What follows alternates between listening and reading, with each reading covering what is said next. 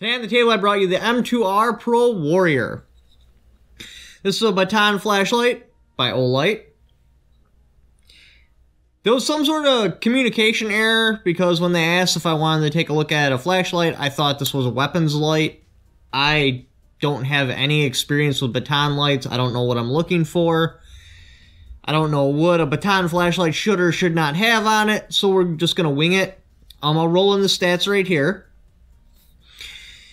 But since I already got the light, and I already promised I'd do a video, I gotta do a video. Regardless what you may or may not think of Olight with their aggressive marketing strategy and that, they've been supporting the 2A community more than any other manufacturer I know.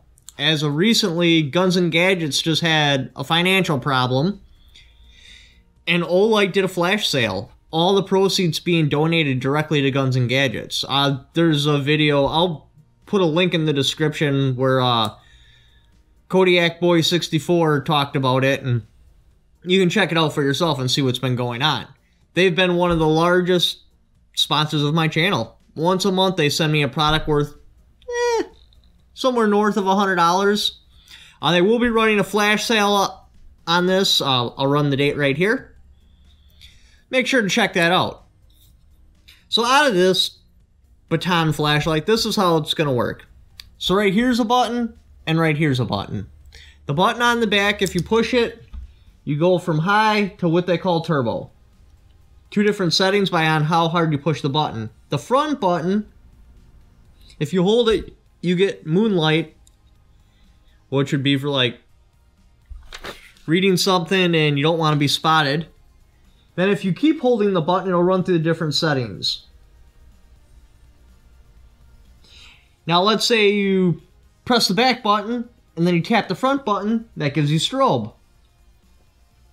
Now I do have a way to test this because actually my dad uses these lights quite a bit. As you know, I drive truck, and he goes over the trucks before they... Oh, and it stays on strobe too if you put it on the strobe mode, so then you gotta turn it back off. In the morning, he goes and checks out all the trucks, and he burns through lights quickly because they get dropped, stepped on. And then he starts all the trucks, well, except for mine, because no one touches my truck. When he got me that truck, he was actually like, I'm sorry, this is all I got right now. I'll upgrade you in the future. I checked over the truck, and I'm like, no, don't change a thing. This truck is absolutely perfect. What it is the body came with a Caterpillar engine in it, and it grenaded somewhere around 120K. One of their mechanics must have been like, I tell you what, I got a Cummins right over there. I can just wire that in, and it's an old Cummins, so everything's mechanical. There is no computer at all on the engine. Like, if we had a solar flare or an EMP, that truck would still run as long as I could get enough people behind me to push it so I could pop start it. And no one touches it because they're not used to that. It's got no glow plugs. It's got no intake heater. I think the negative degree 20 weather startup's really easy. It's a simple procedure. All you do is you crank on the key, and the motor will start cranking over slow. It'll be like, rear, rear, rear, rear. Then once it picks up speed to where it sounds normal, then you start adding throttle. You add throttle until you hear a noise that could only be described as like a high-rise building falling down. When that happens, you back off the throttle and you bring it up to about 1,900 RPMs. And then once the whole parking lot's full of smoke and your soda stops doing donuts in your cup holder, then you can get out of the vehicle. It'll run on its own. You can go sit in your car until it's warmed up and the parking lot clears out of smoke, and then you're good to go. People just don't know what to do with that. I think it's awesome.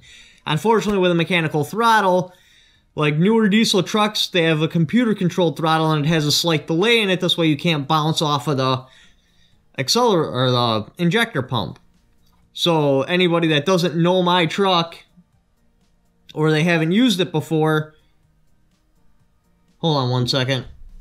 So anybody that knows my truck or hasn't used it before, because the engine came out of a much larger vehicle and it was shoved into my truck, the clutch pedal is really, really heavy. I can slip the clutch a little bit because I'm experienced with it, but pretty much the clutch is either in or out.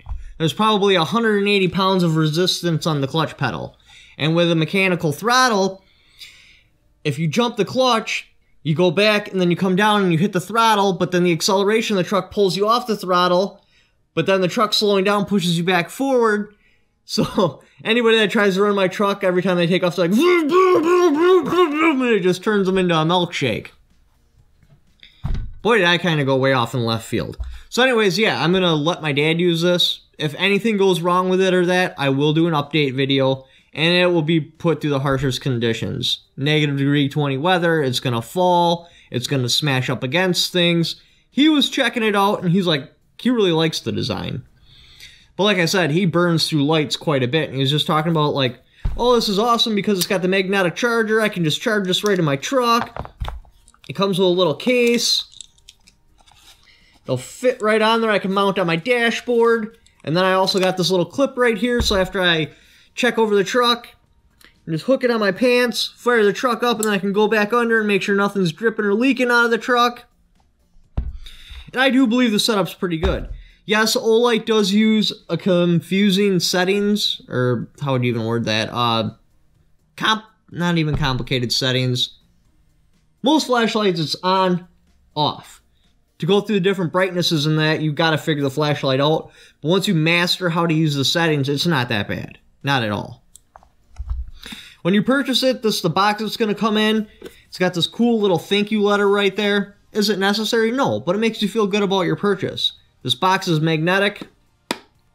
And it just makes you feel, when you're purchasing a flashlight over $100, and I'm pretty sure this one's over $100, I'll roll in the price right there.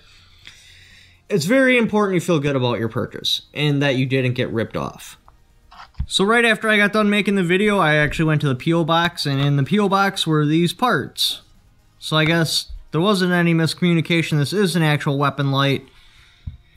This bracket goes on pretty decent. How you're going to adjust is you're going to pull it like this, and then you can turn the knob. That's also how it slides on here. And this is a magnetic pressure switch. As far as a weapon light, it does fit comfortably, and I don't have to use a pressure switch on my SCAR, which I like a lot with a magwell hold. Because I don't know, I've just never been a fan of the pressure switches. But it does have this jagged teeth right here. I don't really like that as a weapon light because, you know, it could get snagged on your clothes or whatever. But other than that, yeah, looks alright. Unfortunately, I can't put this on the SCAR and test it because I already promised this to Dad. And if I say something, I stick to my word. Clear, easy to follow instructions to get the little battery guard thing in there. What battery does this take? I know it says here somewhere. It's this big, nasty, rechargeable battery.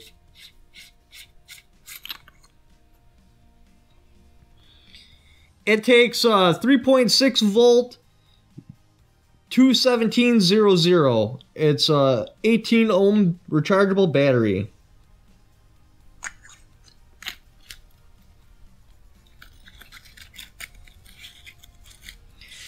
You got a little O-ring on there to make this semi-waterproof. It's waterproof up to this step, a rolling little spec.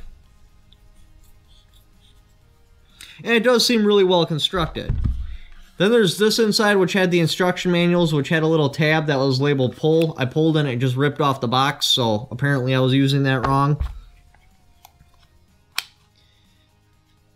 The clip on the case does have good retention. Padded on the inside. A little Olight tag.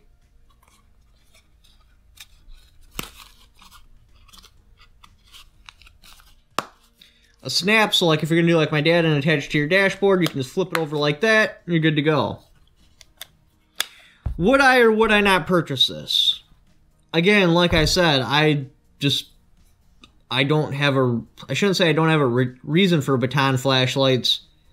On my personal body, I just don't want that much space. Driving truck, even my wallet annoys me. And so then I pull it out of my pocket and I leave it in my truck and I wind up forgetting it in my truck constantly. My cell phone, because it is so useful, I will deal with the amount of pocket space that takes up, but I'm not happy about it. I'd much rather have a smaller cell phone, but you can't because they're smartphones now and they're like the size of Game Boys, but... So me, myself... If I actually wanted a Baton flashlight, yes, I would get this. It seems to be very nicely made. Because I'm not into Baton flashlights, or I just don't use them anyway, no, I wouldn't buy that, but it's not because it's a crappy product. Anyway, Thank you for watching. If you'd like to check out any of my other videos, click on the links up here. If you'd like to help support the channel, you can always click on my Patreon link. Don't forget to subscribe.